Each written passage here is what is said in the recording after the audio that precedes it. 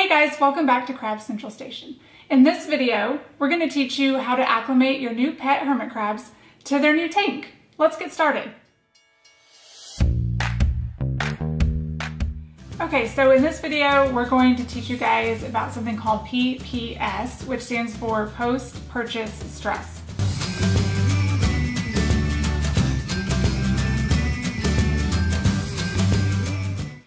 So unfortunately, your hermit crabs were taken from the wild and taken out of their natural shell, forced out of their natural shell into these painted shells, which are super cute. However, the paint is toxic and the process of getting the hermit crab out of their natural shell to go into this is horrific.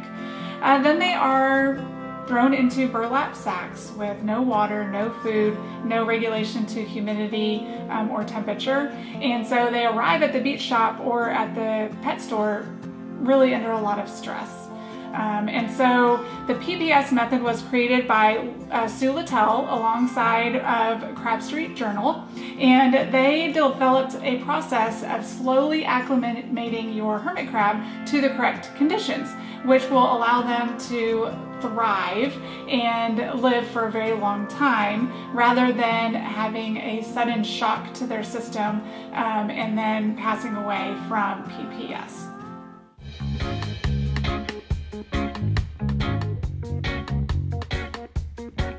So if this is your first tank and your first set of hermit crabs, you can use the PPS method in their forever tank. If you're adding to your colony, then you're going to need to set up a separate tank, an ISO tank, for your PPS method. So here's a list of supplies that you're going to need in order to do this.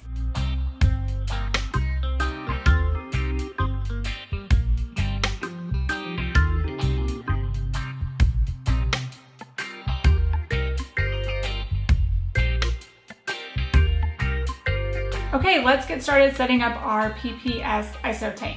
The first thing you're going to want to start with is some dry play sand. You can get this at your local Home Depot. I buy it from Home Depot. Or Lowe's. It's pretty inexpensive, about $5 for a 50-pound bag. And I know you have seen in our videos that we say you need 6 to 12 inches of substrate, but in your PPS tank, you only want 1/2 to 1 inch of sand. We are really trying to discourage digging and burying during our PPS method. Now that we've put our 1/2 inch to 1 inch of sand in our tank, we're going to just sprinkle Eco Earth over the top, not a whole lot. The idea behind the Eco Earth in this ISO tank is to help hold the humidity over time, a 30-day period. And then on top of that, we are going to put just a little bit of sphagnum moss that has been moistened or dampened, again, to help hold that humidity in their tank, and they'll also eat it, which is good for them. So next we're going to put in our 2 water pools. Remember that you want your pool to be deep enough for your largest crab to fully submerge themselves. So we're just going to use some Tupperware containers. Remember that you need to use Instant Ocean for your saltwater pool, and the instructions on mixing that's on the box. Your fresh water and salt water both need to be primed so that it can get rid of all of those harmful chemicals. You will need to create a way to get in and out safely. This is just common craft mesh that you can find at Walmart, Michael's, Hobby Lobby, and I just cut it into 2 strips that were wide enough for my largest crab to easily climb on. And you will just simply place it in your water pool with some rocks or shells or something like that to weigh it down on the inside, and then the outside will go into the sand and you'll have a safe way. You can use plants as well to help them get in and out of their pools safely. All right, so now you can add a little bit of fun decor to your tank. We do not want anything that they can hide in. So no cocoa huts or hidey huts or anything like that. We're trying to encourage them to eat a lot and drink a lot, and we want to be able to monitor that during these 30 days. So remember in the supply list, we said that you needed a under the tank heater. We don't want to put it under the tank because instead we want to heat the air. In order to get the correct heat, you're going to attach a heat mat thermostat to that mat that I just showed you. And we love these ones right here. We'll put a link to it in the description below. We have these on all of our tanks and they work great. The purpose of this is so you can increase the heat in the tank or small increments over this 30-day period. Also, you will need a lid for your ISO tank, something like this, so that we can keep that heat and humidity inside the tank. And you'll have to have a light for your tank. This is for a 12-hour day and 12-hour night, which is important to that metabolic process that your hermit crabs need to be having to process the food that you're feeding them. And then finally, you're going to need a gauge, and this will be placed in the center of the tank to monitor the heat and the humidity as you increase those increments over the next 30 days going through this PPS method.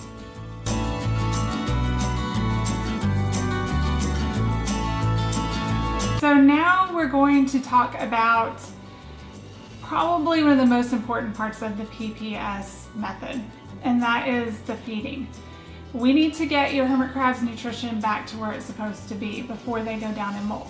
Remember, molting takes a lot of time and a lot of stress on crabs, and so they store up nutrients in their molt sac.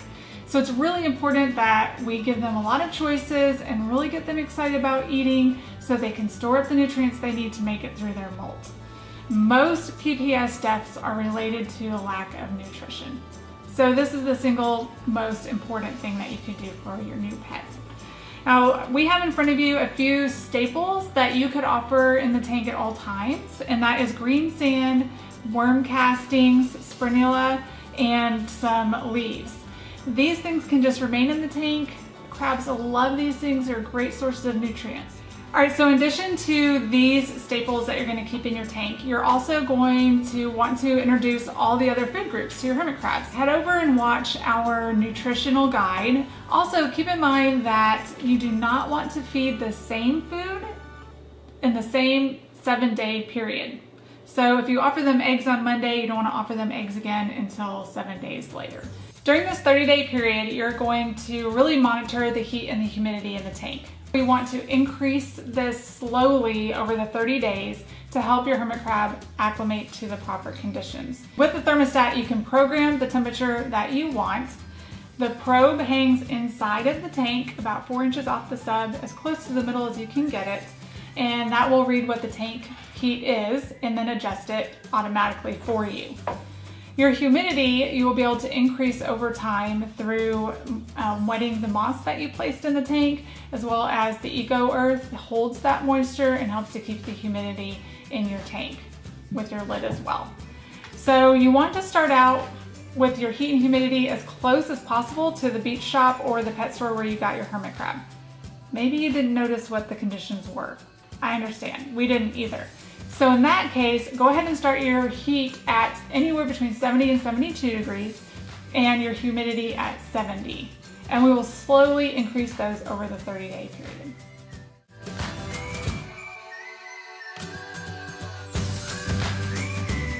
So now that we have our tank set and ready for the PPS method, we need to actually talk about what that method is. There are 4 different stages in this 30-day period of PPS. So stage 1 is probably the most important. You just brought your hermit crab home. He's been under a lot of stress, a lot of changing, horrible conditions. So this is the time period where you really want to monitor and make sure that your hermit crab is eating. Offer all those food groups in small portions every day, changing them out and watching to make sure that he's eating and then drinking as well. If your hermit crab is doing that, go ahead and move to stage 2.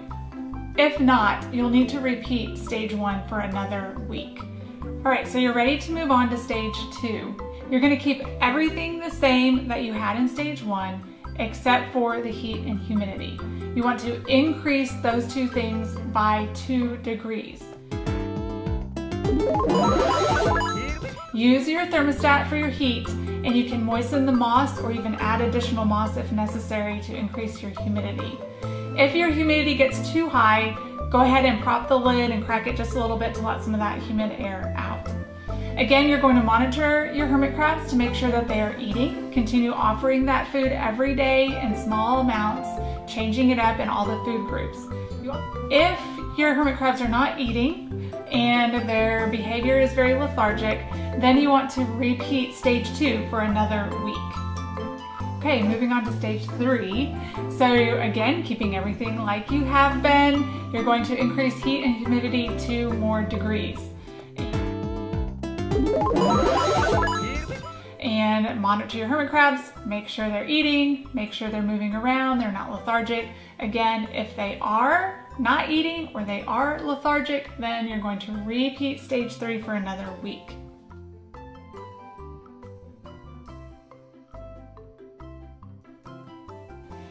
All right, so there's a chance during these first few stages that your crab may surface molt just due to stress. If that happens and you have more than 1 crab in here, you can use a 2-liter Coke bottle, rinse it out with prime safe water, cut off the bottom part of the Coke bottle so it creates like a dome, unscrew the top so that air can get in, and place that bottle over your surface molting crab. That will keep him safe from any other crabs that happen to be in here going through the PPS method with him. Of course, if you only have 1 crab in here and he surface molts, that's okay. You don't need to put the soda bottle over him because there's no danger to him from other crabs in the tank. All right, it's really exciting. You've reached stage 4. It's been a long process. You've been patient. You've been monitoring your hermit crab. He's eating well, he's rehydrating, he's doing hermit crab things in the tank, active at night, exploring his tank, and so it looks like he's ready for his first molt. That's exactly what we want. So what you'll need to do is go and visit our basic hermit crab care video, and that will tell you how to get this tank up to standards so that your hermit crab can get through his first molt and be thriving and living with you for many years to come. We've had several crabs die within the first year due to PPS. This method has been a lifesaver, literally. We hope that we've helped you in your herming journey and that you've enjoyed this video. Please like, comment, share, subscribe, and check us out on our social media. Thanks for watching, guys. See you next time.